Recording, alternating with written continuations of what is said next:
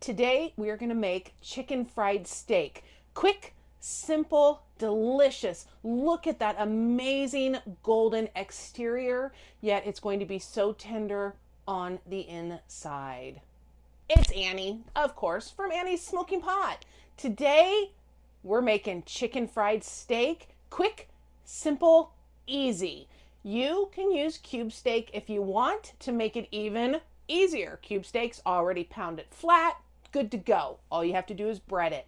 I'm not a fan of cube steak, so I am using a top sirloin steak. What you need to do though with the top sirloin steak is we're gonna butterfly that open, we're gonna pound it out flat, season it up, and it's so quick and easy. I don't think you understand how quick and easy this meal is. We're gonna air fry it.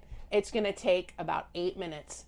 That's it. We're gonna serve it with mashed potatoes and gravy. If you wanna make it into a breakfast deal, you can serve it with hash browns, scrambled eggs, and use a country gravy. I'm gonna use beef gravy today because it's lunchtime, not breakfast. Let's get started. First thing we wanna do is man our gloves. Why? Because we're touching raw meat. I'm gonna woman my gloves, not man my gloves. Because I'm gonna be pounding out the steak, I'm gonna wrap it in saran wrap just to keep it cleaner in my house. Butterfly this bad boy open. Oh, look at that. It is so juicy already. The reason you want to butterfly it open is because that way you can get it much flatter when you start pounding on it. Because that's what chicken fried steak is. For some reason, chicken fried steak is just a flat pounded steak. Oh my gosh. Sam, the cooking guy, seriously, dude, need a knife. This one just will not keep an edge anymore, so I think I might have to step up my knife game. I was hoping this one would keep me going for a little bit longer, but it doesn't seem to want to. There we go. I think that's good enough. And we're gonna start pounding. And again, you want to use saran wrap. You can use a baggie. If you've got like a big gallon-sized bag, you can use that. You don't have to. You can just start whacking away at it on your cutting board. But then you tend to shoot juice everywhere. And with juice comes E. coli, Ebola, something you don't want. So you know what? Saran wrap works great. First thing I'm going to do is I'm going to use the flat side of my meat beater. Meat mallet. Ooh, look at that. We almost had a tragedy. I'm going to just flip this around so that it's a little bit in the bag, a little bit more, or in my plastic wrap. And let's beat some more. Once I get it to about this thick, let me show you. I'm going to turn my meat beater over and I'm going to use the pokie side. The pokie side. That's going to help tenderize. That's about how thick you want it. That would be what? 1/4 of an inch? 1/2 inch? 1/4 inch? You know. I'm going to cover it up again only because I don't want splitty splatties. Pokie side. And you don't want to go too hard with the pokie side because I don't want to go through the meat. I just want to tenderize the top of it. Flip it over. Same thing on the bottom. If you go I know you probably can't hear me. If you go all the way through, you run the risk of like breaking the meat, like putting holes in the meat. So then when you start cooking it, all those juices inside are just going to go everywhere and you're going to have a very dry piece of steak. So just gently with the pokie side. That's it. Quick, simple, easy.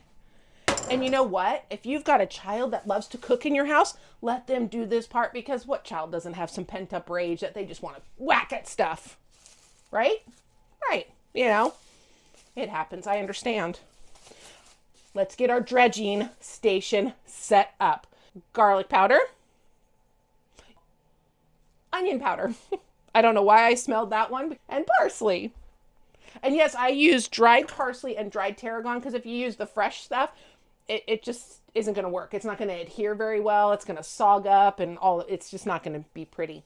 And one of my favorites, smoky paprika.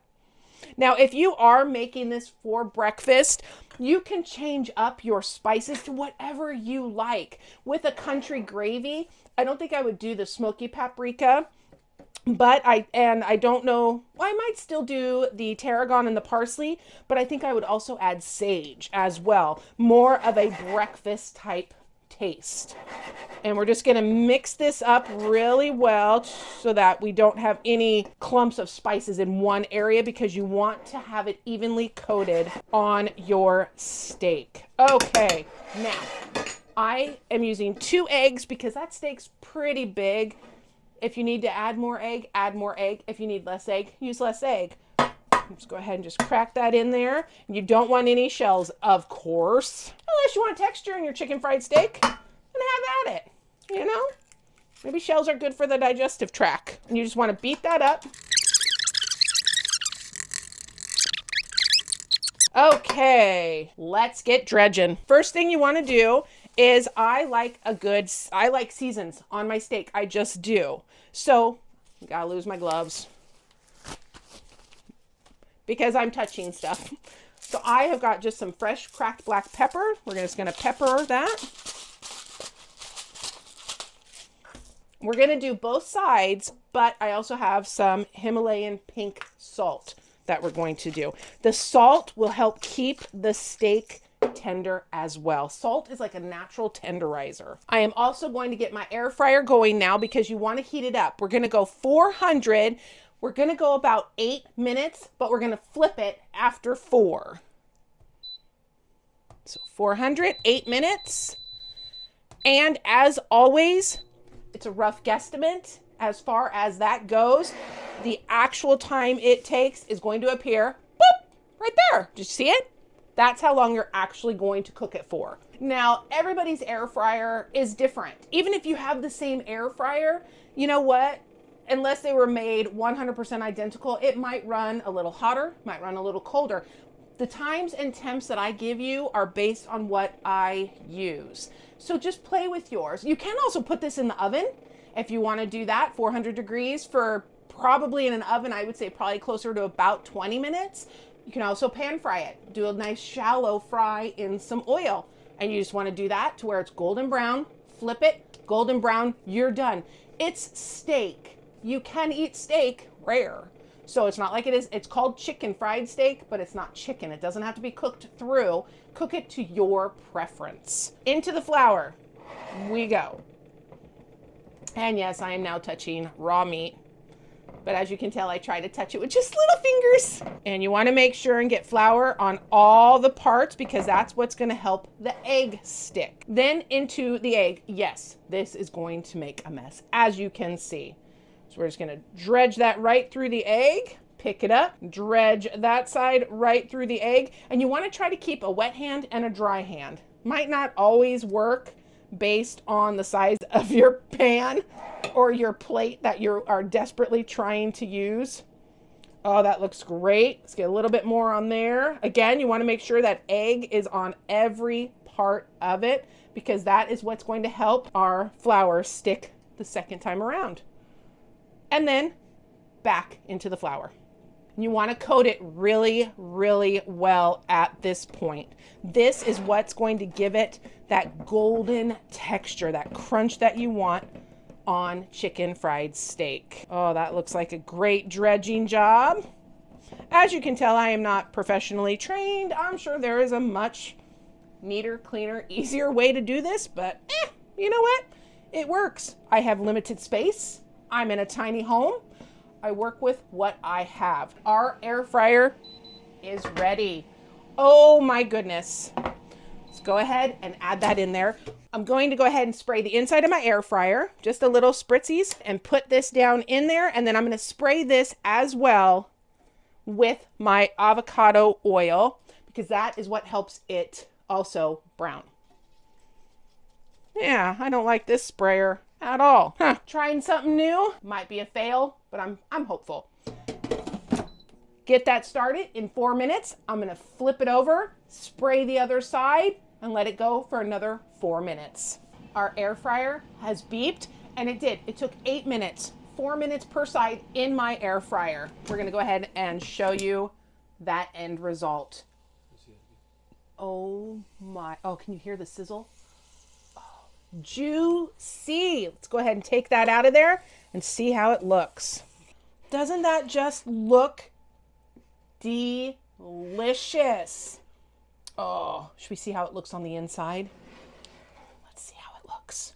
I'm whispering. You can't hear me when I say stuff like that, right? What I said was, let's see how it looks. Beautiful. We're about a medium well on this end. This end over here is probably going to be a little bit more. Let's just slice right through the middle and see what we're looking at. Oh my gosh. So amazing. Look at that. Look at that. That is cooked so perfect. You see all that juice running out? I don't want to slice it anymore because technically you should have let this rest. You let it rest about 3-4 minutes before you cut into it so that it gives it a chance for those juices to suck back up into the meat. But you know what? I was so excited to try it. I can't wait. I'm going to give it a try. Oh, it's hot though.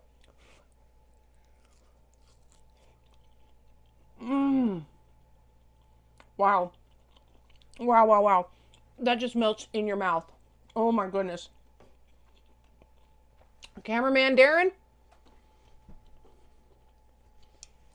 Oh, the spices are a perfect combination.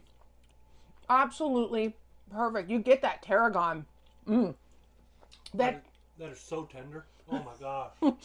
That tarragon is just the forefront of that seasoning, is that tarragon. Then you get that smoky paprika, of course. The salt and the pepper are there as a little back note, as is the garlic and the onion. But that tarragon is just in your face delicious. I'm going to go ahead and plate this up. I am serving mine with mashed potatoes and gravy, because who doesn't like mashed potatoes? The kicker for really good mashed potatoes is sour cream instead of milk, and melt your butter in the microwave beforehand. Instead of just putting butter cubes in your mashed potatoes, I melted mine up with a little garlic salt, or no, garlic powder. Mix that into the mashed potatoes. Can't go wrong. Light, fluffy mashed taters. I am serving mine up with a brown gravy. Like I said, if you want to turn this into breakfast, a country gravy would be amazing over this with some mashed potato or some hash browns, little scrambled eggs, just rich, thick goodness. Because you know what? It's December, and while we were filming, it started to snow. Look! Comfort food. Comfort food is where it's at. In the month of December, January, it's all about comfort food. I hope you caught the video before this one where I made a chicken pot pie in the air fryer. That right there is comfort all around, and it was a smash hit. Try it. Watch some of my other videos. You will not be disappointed. And if you are, let me know why. Let me know what I can do better to make it more enjoyable for you, my YouTube family, my subscribers, my friends. So there we have it. Chicken fried steak in an air fryer. 8 minutes. Simple ingredients. Can't go wrong. I hope you enjoy. Bye!